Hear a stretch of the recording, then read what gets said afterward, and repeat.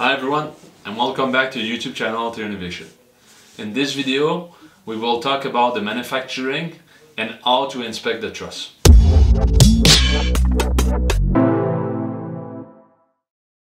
Today I'm with Bernard and we're going to talk about the mindset behind manufacturing.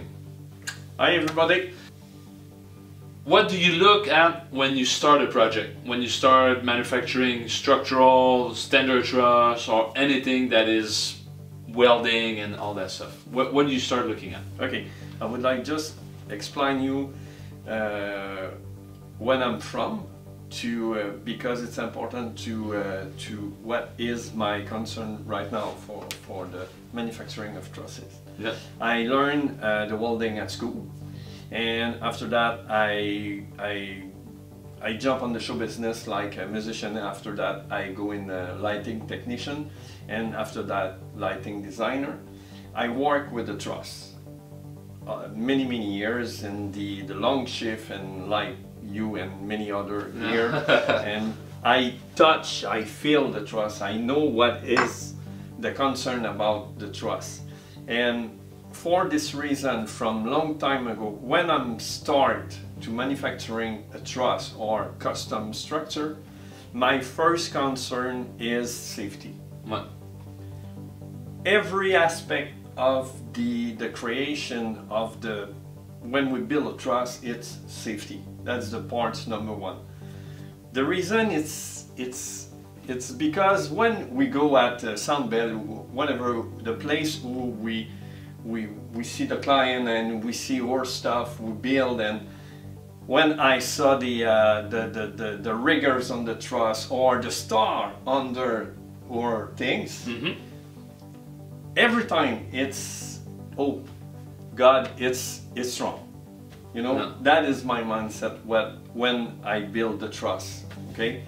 And all the process on this, it's with this mindset. Because it's easy to sound stuff, and usually we don't see the stuff ever, yeah. Okay?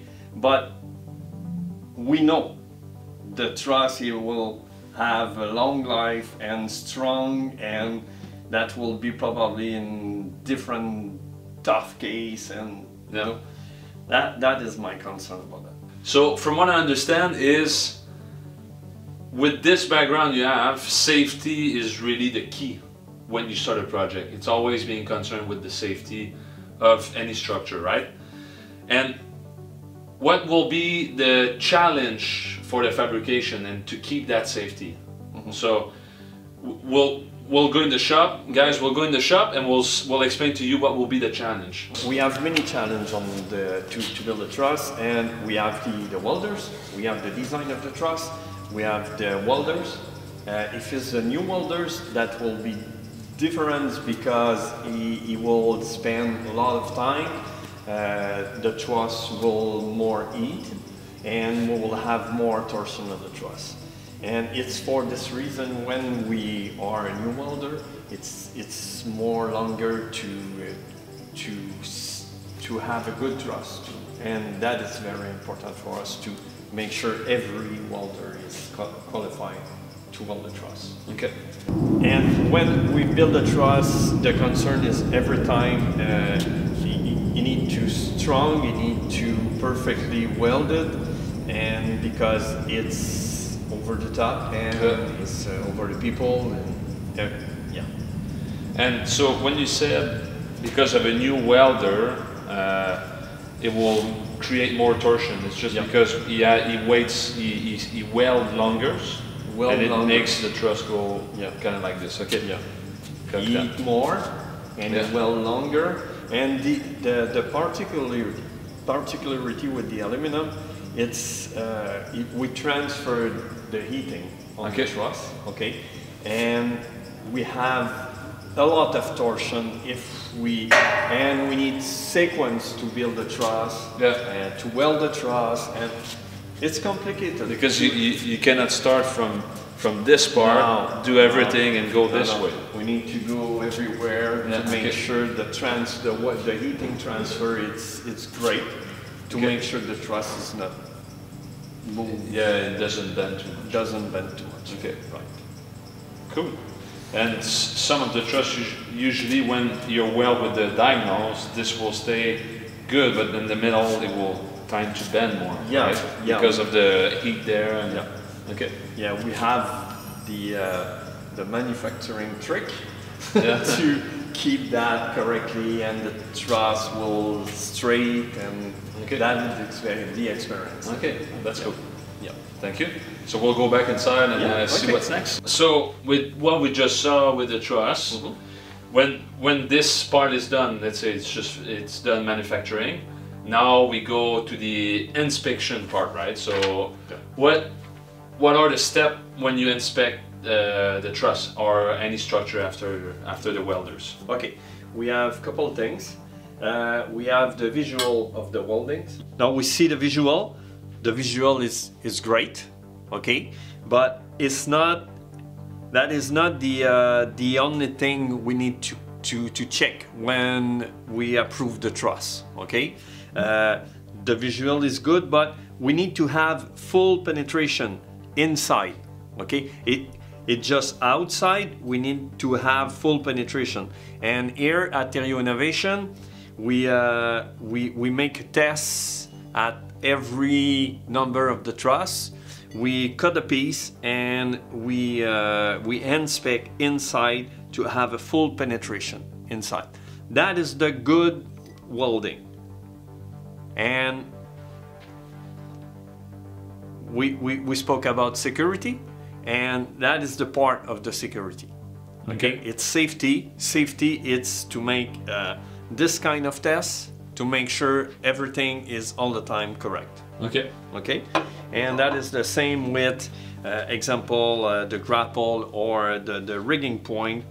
We need to, at every piece, we need to just destroy a piece to make sure we have full penetration inside.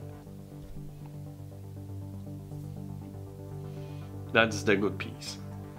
Good. Okay, and like we said, we inspect the visual, we inspect the penetration of the truss, and after that, for the final inspection, is make sure the truss is in the Terrio Innovation standard.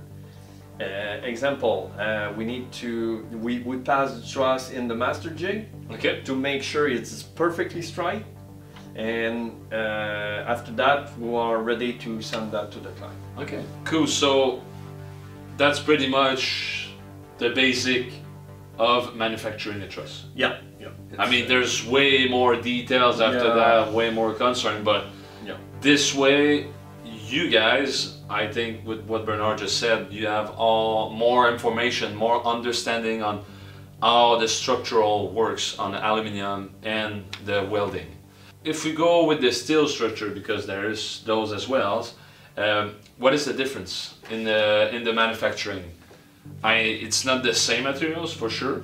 No, it's not the same welding. It's easier to manufacture in the steel. Okay, because the steels, the torsion is different, and you know, it's different. It's another thinking. Yeah, it's very different. Yeah, it's not the truss thinking. No, it's not the truss thinking. Because the truss thinking it's very particular. Yeah, because it's in aluminum. And it does many things, in a way. It's multifunction, like we said in previous videos, so it needs to be well think in a way. Yeah, absolutely. Yeah. I mean, we could do truss and steel, but that will be horrible in a way. It will be too heavy.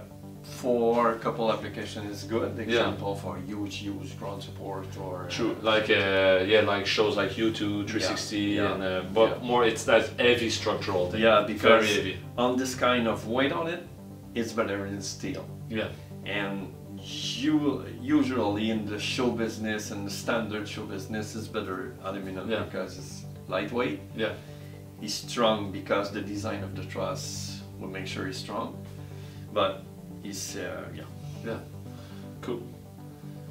So guys, I hope you like this discussion with Bernard. And if you have any questions on this part of the video, just leave a comment below and we'll see what we can, if we can answer to you guys or clarify some things. All right, so now we're gonna cover the inspection on a truss. So at TI, we have a document that we have, is usually 7-page, and it's everything about handling, assembly, and use of the truss. But today we're just going to cover the inspection of this document. If you want more information, or if you want to look at the document, you can write to us and we'll see if we can send it to you. So when we go to the inspection of the truss, there's a lot of details that we have to look at. So this is a truss that we have in inspection right now. It's not in bad shape, it's pretty good shape, but still we have it in inspection. So what you have to look at is if you have any cracks in the welds.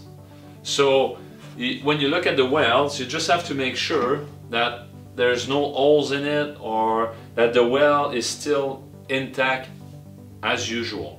Okay, so that's one of the first thing. After, you have to look if there is no deformation in the structure, in the truss. So when you look at the tubes, you'll have to see on the side if the tube is still straight. You look at the diagonals, if they're still straight, if they're not bent, all those little details. After, if you have to look if there's no dents or like cracks in the main cords. So if you see any small holes or anything in the main cords, it is something to be aware. After that, if you have the plated trusses, you have to check if the plate at the end is not bent and if the holes are still intact. So this is things to look at. And after that, you have to look if you have steel spigot or anything that have steel or even the aluminum. You just have to check if the zinc or the treatment on it is not there's no corrosion, or everything is still fine. I just mentioned to you guys the general of looking at a truss, and this is recommend to be done about each year, depending on the use of the truss. If it's a truss that's like really used every day, loading, load out, and like crazy, that could be in a shorter amount of time, so 6 months, 3 months. It really depends on the use of the truss, but in normal, that would be a full year. So at each year, you grab the truss, you look at it, make sure everything is fine. So when trusses are damaged, it is really important to stop using them, because it diminish the quality of the product and it make it less safe to use. So because if you have a crack, there could be something else behind it, and it could create that, let's say, just a tube ripped off of it, and you know what happened. If something ripped off, it's going down real quick. We'll go more specific in the main core and diagonals, just so you learn more what is to look at.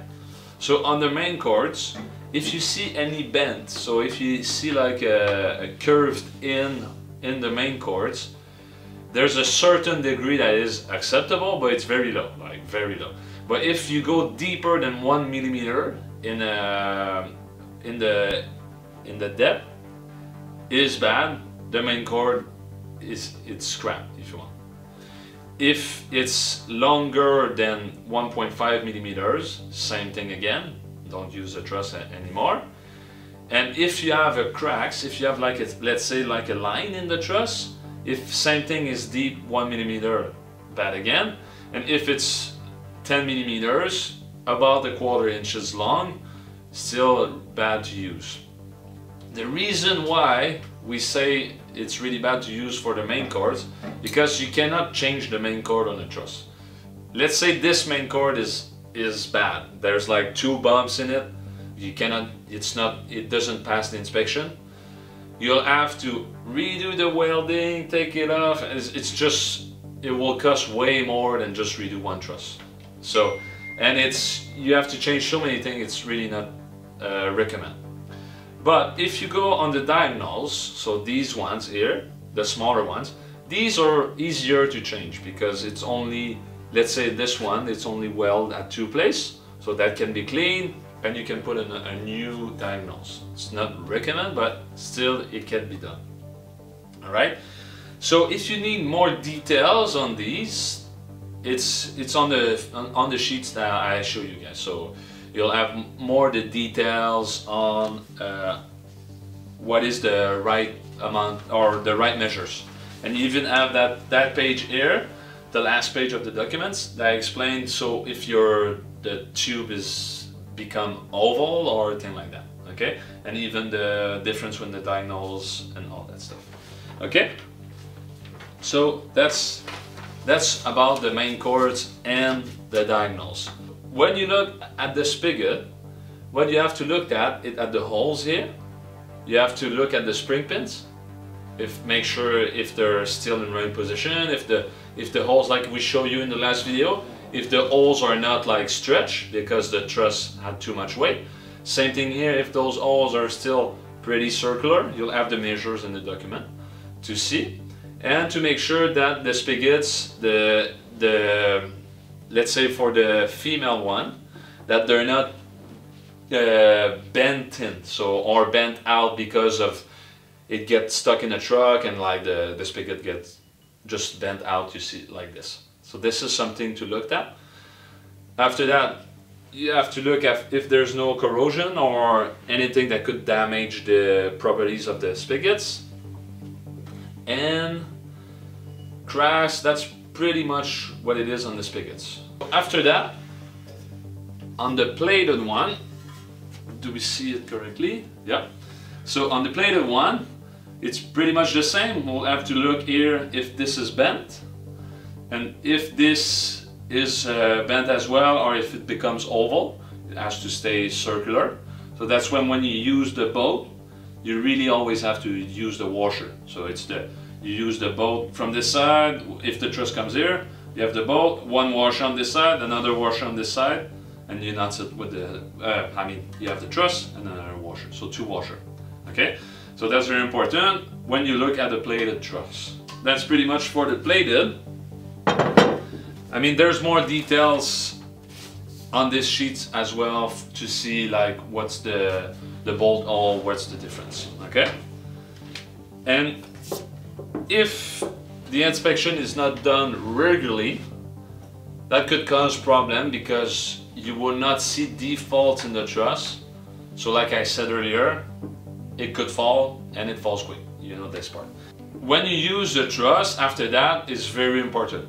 So I know day-to-day basis, and it depends on people, because we know some people don't tend to care that much, there's some that care much, but it's really important to bring people to be aware of these issues, because usually when we maneuver the truss in a truck, sometimes we tend to just slide it on the floor and just drag it and put on the wall. So it could be fine depending on how you use it, but still it's very important to be aware of that and make sure that when you maneuver the truss, you don't smash it on the ground, or you just gently, you grab it and you gently put it on the floor. You can still work fast, but you just have to be more gentle when you use it.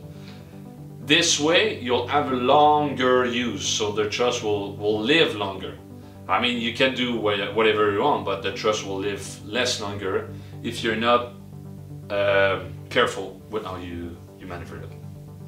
And that applies to everything on it. So I think that covers pretty much everything on the truss. As usual, leave a comment down below. Subscribe as well, so if you need more information, or if you want to leave if you have any question, you can contact us. I hope you guys liked the video what we did today, Bernard and I. And it's very important to remember with what we talked today: quality equal safety. See you on the next one, guys.